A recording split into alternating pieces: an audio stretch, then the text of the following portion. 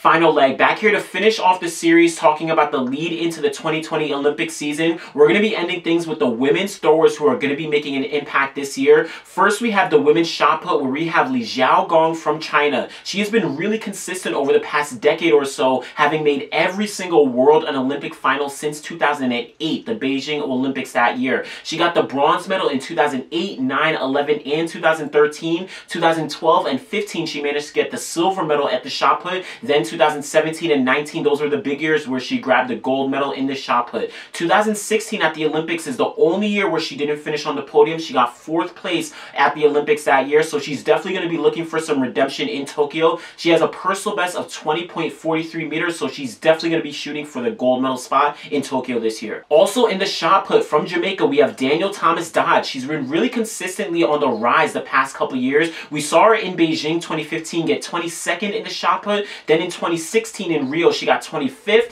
But in 2017, she stepped things up big time, got 4th place, just missing the podium. 2019, though, was a big year where she managed to grab that silver medal behind Gong in the shot put in Doha. She has a personal best of 19.55 meters, so a little bit behind 20 meters, but she's definitely going to be, again, on that rise, going for another spot on the podium in Tokyo. Now, let's move over to the women's discus throw, where we have 3 ladies who are really separated themselves from the rest of the field. First, from Cuba, we have Yaime Perez. She's been really on the cusp of making it onto the podium the past couple years. 2015 and 2017, she got 4th place, just missing out on a medal, but 2019 was a really big year for her. First off, in this season, she managed to throw a personal best of 69.39 meters in this year leading into Doha. Then she went to Doha, managed to grab that gold medal in another great performance of 69.17 meters, which is the 3rd best performance that she's ever had in her career. She's definitely going to be going for a spot on the podium in Tokyo this year. Back in Rio, she unfortunately fouled all of her attempts in the final, didn't get a chance to challenge for a medal, so she's going to be looking for some redemption in Tokyo this year. Now, her fellow countrywoman, also from Cuba, we have Denia Caballero. She has been a lot more consistent than Perez. 2015, she was actually the world champion in the discus throw. Then we saw in 2016, she got the bronze medal, and 2019, this past year, she got the silver medal. She also has a personal best of 70.65 meters, which makes her number 22 all-time in the discus throw. So definitely going to be looking for another podium spot in Tokyo this year. Now, the big name in the discus throw we all know is Sandra Perkovic from Croatia. She has been the most dominant discus thrower and one of the most dominant athletes over the past decade. She's a 2-time Olympic champion from 2012 and 2016. She also has world championship titles from 2013 and 2017. In 2019, she got the bronze medal in the discus throw, and she also got silver in 2015 at those world championships.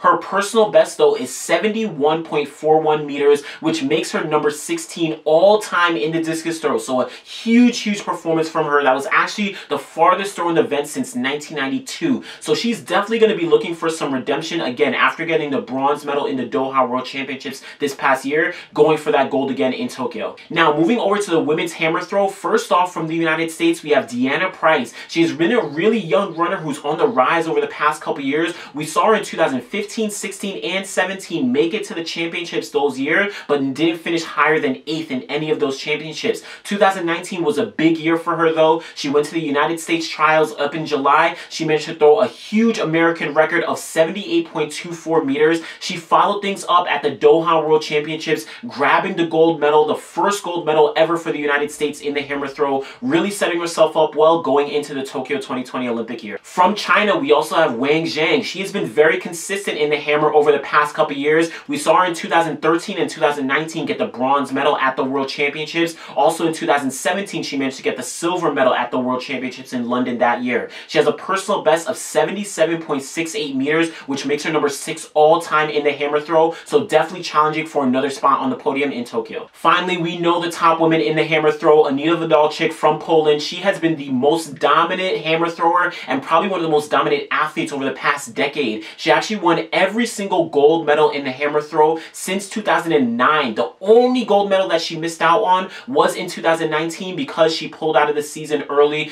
due to injury, but she again has every single gold medal since 2009. She has the world record, which she broke 4 times over the course of her career. Current standing world record of 82.98 meters. Huge performance for her. She's definitely going to be going for a defense of her 2 Olympic titles going into Tokyo 2020 this year. Now let's finish things off with the women's javelin throw. First from China, we have Huihui Liu. She's been very consistent throughout the seasons over the past couple years. Not as consistent when it comes to the championships, but 2015 at the Beijing World, she got the silver medal. Then 2017 and 2019, she got the bronze medal at those World Championships. She has a personal best of 67.98 meters from 2019, which makes her number 10 all-time in the javelin throw. In 2016 at the Rio Olympics, she only finished 7th in the final, so definitely going to be looking for some redemption when it comes to Tokyo this year. Finally, from Australia, we have Kelsey-Lee Barber, kind of a late bloomer in the event. Her first championships was in 2017 when she finished 10th in that World Championships in London, but then in 2019, things really broke out for her. In the season, she managed to throw a huge personal best of 67.70 meters, which moved her to number 12 all-time in the javelin throw. She managed to go on to the Doha World Championships and get the gold medal there. She's going to be looking to really continue that streak and go for gold in Tokyo, so definitely keep a lookout for Kelsey-Lee Barber. Alright, so those are some of the ladies to look out for in the throwing events in 2020 this year leading into the Olympics. Make sure you guys leave a comment below. Let me know some of the ladies that I missed. Let me know some of the ladies that you're looking out for. Make sure you like the video. Make sure you guys subscribe to the channel and be back again in the next video. Thanks.